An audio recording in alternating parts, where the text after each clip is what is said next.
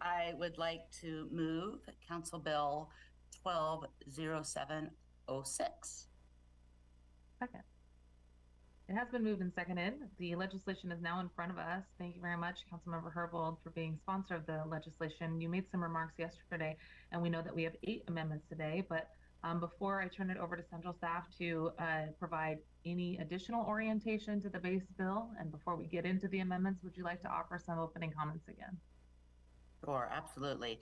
So this is necessary legislation in order to support the Office of Labor Standards in its enforcement of legislation that this council has broken ground in passing, both the minimum payment ordinance for people who are independent contractors and working for network platforms, and also legislation that is sort of a guard against unfair deactivation, something that some people call just cause deactivation.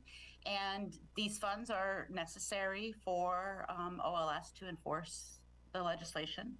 OLS is empowered by the legislation that enacted the department to notify council independently outside of the executive and the mayor's office, to notify us independently of what its resource needs are. That is when we refer to the certification memo that we get before the budget process.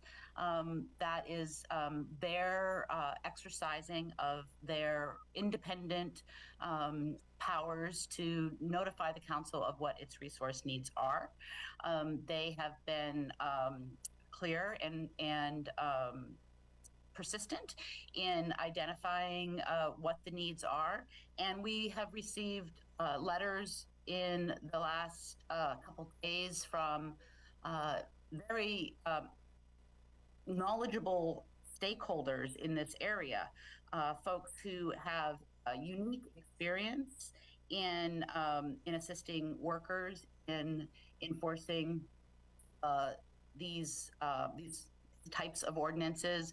We've heard from the Washington State Budget and Policy Center. We've heard from the Workers Center, the Workers' Rights Clinic. We've heard from professors who have studied this issue at the University of Washington. We've even heard from Workplace Justice Lab at Rutgers University.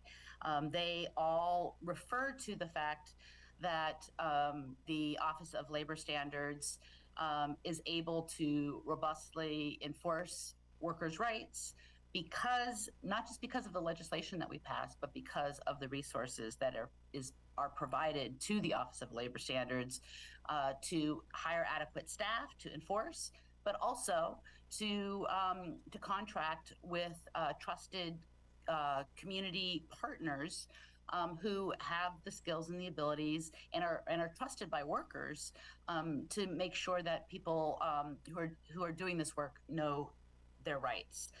The Rutgers Workplace Justice Lab refers to the city's Office of Labor Standards to have proven itself to be one of, and I quote, if not the most effective local agencies in the United States. They go on to say the success is due in no small part to OLS's enduring dedication to partnering with local community-based organizations on outreach, education, and enforcement efforts.